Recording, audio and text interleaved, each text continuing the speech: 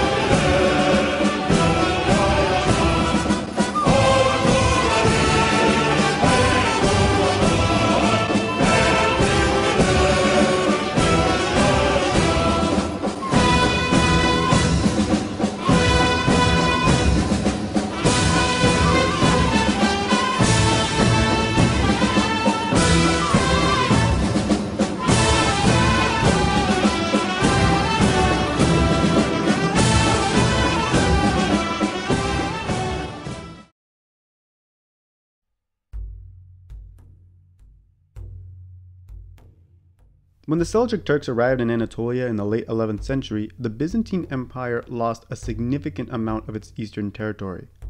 The peninsula's demographics changed rapidly as Muslim Turks replaced Christian Romans as the region's dominant population. Despite this, the Turks actually adopted many of the cultural and political practices of the Byzantine Romans. In fact, when the Turks of Anatolia declared independence from the larger Seljuk Empire, they called themselves the Sultanate of Rome. After the kingdom was conquered by the Mongolian Ilkhanate, the Sultanate disintegrated into smaller tribal nations called Beylik. One of these Beyliks were known as the Ottomans, a dynasty founded by Osman I, who legend says dreamed that his small kingdom would grow like a tree into a massive empire. Over time, through conquest and diplomacy, the Ottomans would absorb other Turkish beyliks and the remaining territory of the Byzantine Empire. By the time Sultan Mehmed the Conqueror came to power in 1451, the empire surrounded Constantinople, holding most of Anatolia and the Balkans. Mehmed's siege of Constantinople is one of the most important events in European history, as it not only symbolically marked the death of the old Byzantine Romans and the birth of the new Ottoman Empire, but it is also suggested by many scholars to be the starting date of the European Renaissance. After the Ottomans captured the city, many Byzantine artisans and scholars fled to the city-states of the Italian peninsula, where they would bring many of the writings from ancient Greek and Roman sources. This reintroduction of Greco-Roman art, literature, and learning was the catalyst for inspiring the Renaissance, which would forever change how Europeans depicted the world, and most notably, themselves. After the siege of Constantinople, the Ottomans would declare themselves as the new Romans, continuing the latter's legacy of being the most powerful empire in Europe, and arguably the world. At its greatest extent, the empire stretched its authority across all three continents, controlling traffic and shipping from the Black, Caspian, Mediterranean, and Red Seas. Like the Roman Empire before, the Ottomans were the dominant economic and military force of the Western Hemisphere. Even when surrounded by great empires like the Ethiopians, Habsburgs, and Safavids, the Ottomans would remain the top dog throughout the 16th, 17th, and even 18th centuries. Their success can be attributed to a lot of factors, but perhaps the most obvious one was their military. The Ottoman army was the first professional military Europe had seen since the Roman Empire. Known as the Janissaries, the Ottoman infantry was the most elite fighting force of their day, as their soldiers were not only very well trained, educated, and paid, but they were also all armed with guns, which was something that no other army had ever done before. As well as being the world's first modern standing army, the Ottomans were also the first to have military marching bands that would be used to intimidate enemy forces before engaging in battle. While being the first modern army is an impressive feat on its own, it is perhaps the marching bands that left the larger legacy in Europe's history. Turkish military bands set the standard for marching bands worldwide, with their strong emphasis in using percussion drums and cymbals, instruments that were often lacking in early European orchestras. The rhythm that these bands would play is the same rhythm that modern military marches follow to this day. This simple rhythm and collection of different instruments would inspire a great deal of Enlightenment-era music for centuries. Many of the great classical pieces composed by musicians such as Haydn, Mozart, and Beethoven were inspired by Ottoman marching bands, to the point that the last two called some of their most famous pieces Marcia alla Turca.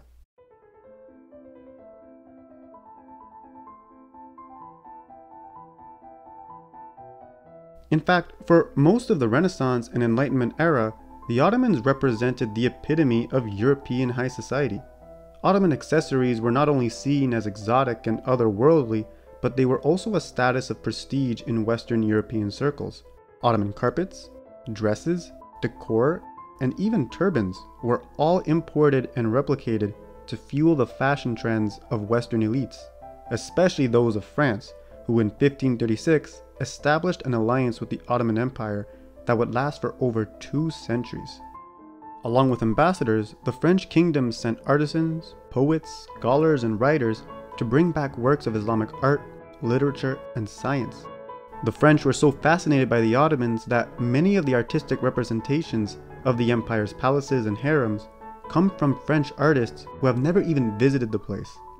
The importation of Islamic art, poems, and philosophy, along with tales from European travelers, inspired a great deal of European literature that would eventually evolve into what we now call Orientalism. This fascination with the exotic Muslim East would come in the form of both admiration and demonization, with writers like Jean-Jacques Rousseau praising the Prophet Muhammad's political leadership, and others like Voltaire portraying him as a religious fanatic. Regardless of these divisive portrayals, the Ottoman Empire remained to be a source of great inspiration for Enlightenment authors and artisans. One of the most important Western depictions of the Ottomans comes from the writings of a certain Lady Mary Montagu. While most Western accounts of the Ottomans usually came from the perspective of men, Lady Montagu's Turkish embassy letters challenged many of the notions previously asserted by writers before her. Having access to the women-only spaces and harems of the Ottomans, Montagu wrote in detail about the daily life and liberties women had in the empire. She described the harems and hammam bathhouses from a woman's perspective, as opposed to the hyper-sexualized fantasies of male writers who were never allowed inside. Her accounts of the harems, their women, clothing, and activities were some of the best of their time, and would inspire many of the Orientalist paintings and fashion trends that dominated the 18th and 19th centuries. She also wrote about how Ottoman women, and even slaves, had political and social freedoms that were not prevalent in her home of England. Montagu actually dedicates a lot of her letters to criticizing Catholic beliefs and customs, even suggesting that the religion of Islam and Oriental culture were a more reliable source of enlightenment. Lady Montagu's Turkish letters are considered to be among the most important works of the 18th century. On top of providing some of the best Western depictions of Ottoman life and paving the way for other female travelers and writers, Montagu was also the first person to introduce the practice of vaccination to Western Europe, after having seen the Ottomans use it to combat smallpox. Despite her letters receiving condemnation from her mostly male peers, Montagu's obsession with Ottoman life and society was hardly the exception. The massive economy of the Ottomans allowed them to influence the luxurious goods Europeans would consume to such an extent that we still see its impact today. One of these products was the tulip. Prized for its vibrant colors, the tulip was a flower that dominated Ottoman gardens, palaces, and squares. Travelers from all over the world would visit the empire to marvel at its gardens and purchase their famous tulip buds. However, no nation had a taste for the tulip quite like the Dutch, who were by far the biggest consumers of the luxurious flower. The Dutch at one point had such a craving for this pretty plant that single tulip buds were worth more than the annual incomes of artisans.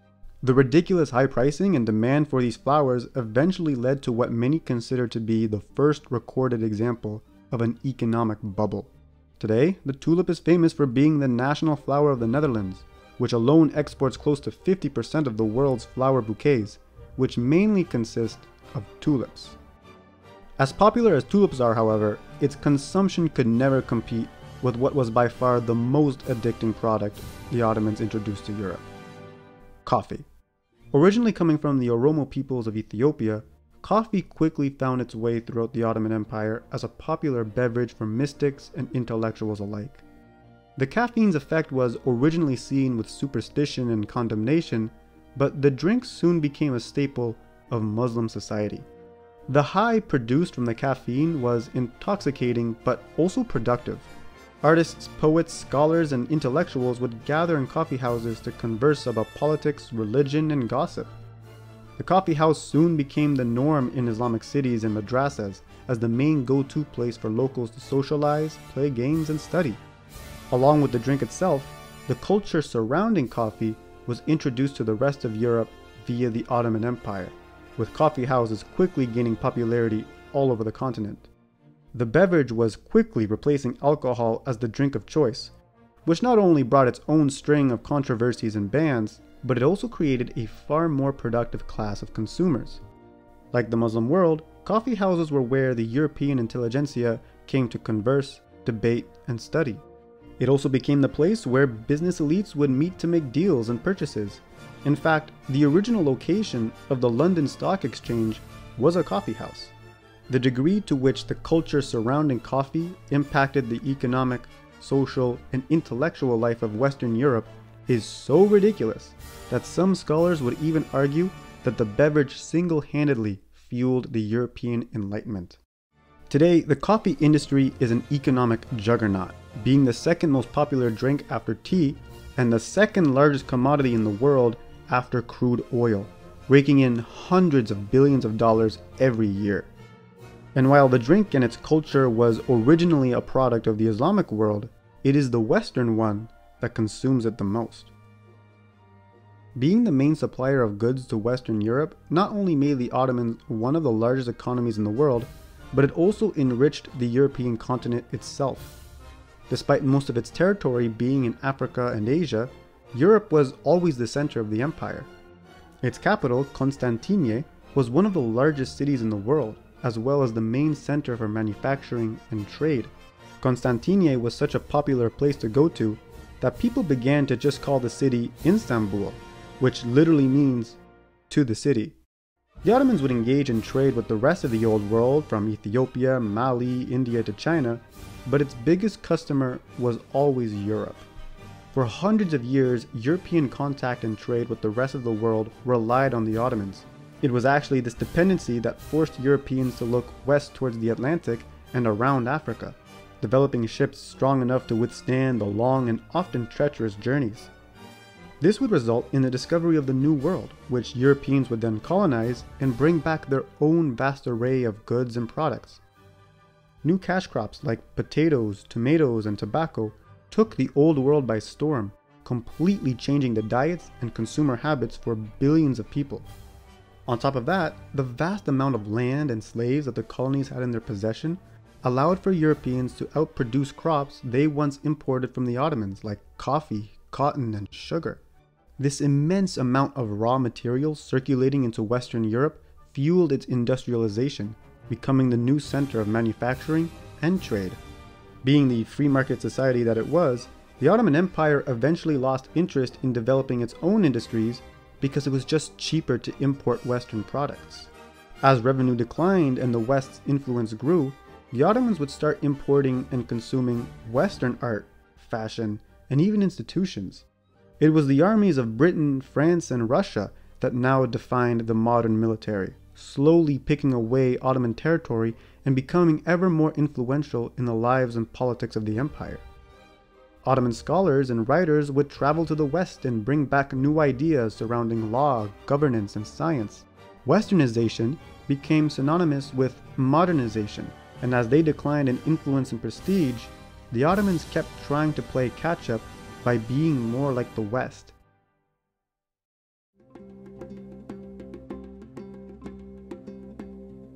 This process of the Ottomans becoming the sick man of Europe was a slow one that wouldn't have been noticed by its citizens. The empire's decline didn't come from a battle or a ruler, but rather from its own economic success. Being at the center of world trade and commerce made the Ottomans comfortable with where they were. Centuries of being comfortable eventually led to the Ottomans becoming trapped in their own geography by the navies of those they once surrounded. It was now Western Europe that influenced Ottoman markets, politics, and society. The Ottomans, along with the rest of the Islamic world, lost their place of global power and prestige to the Christian West, who would for the remainder of the millennia be the dominant hegemonic force of the globe. But while we mostly associate Europe's success to the western half of the continent, it was really the Ottomans that set up the stage for European exceptionalism. The West enjoys alienating the Ottomans as a foreign other, but it was by all means a European empire.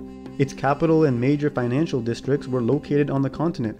Its army, advisors, concubines, and elite consisted mostly of other Europeans. They standardized what it meant to be a modern European army. They were the first European colonial power, spreading the Turkish language and Islamic faith throughout its vast territory, most notably within Europe itself. In many ways, the Ottomans influenced Europe even more so than Africa and the Middle East, as an Islamic empire run by Turks was kind of normal at this point. But for Europe, its culture, demographics, and markets were forever changed. The Ottomans dictated how the West viewed the East, and in turn, themselves. Western civilization as a concept and identity was in large part sculpted by the fear and fascination of the Ottoman Empire. But of course, the impact and success of the Ottoman Empire wouldn't have been possible without its people. The diverse array of citizens from all creeds and ethnicities granted the Ottomans an opportunity to learn and cooperate with other people. The Turks were mainly in charge, but other groups like Berbers, Greeks, Jews, and Nubians all participated in the army, government, and markets of the empire. As impactful as all these people would be, there is one nation whose mark is worth highlighting. In order to govern such a diverse territory, the Ottomans needed to take a page out of some of the empires of its past. A lot of the social institutions adopted by the Ottomans came from the Byzantines before them. The religious community and law of Islam that the Ottomans championed came from the Arabs. But there was another group of people whose influence is often overlooked. It's a legacy that has impacted Islamic empires for centuries, but it's never really acknowledged all that much. You see, my friends, while the Ottoman lingua franca was Turkish and its legal and religious tongue Arabic, the educated class and high court officials would administer the empire in a language that governments have been using for thousands of years. Next episode, we inspect the impact and influence of the Iranian people in the age of Islamic dominance. We will learn about the various ways in which this nation not only preserved their culture and identity, but also how it shaped the Islamic world into what it is today. For you see, my friends, it is Iran's Islamification that ultimately led to Islam's Persianization.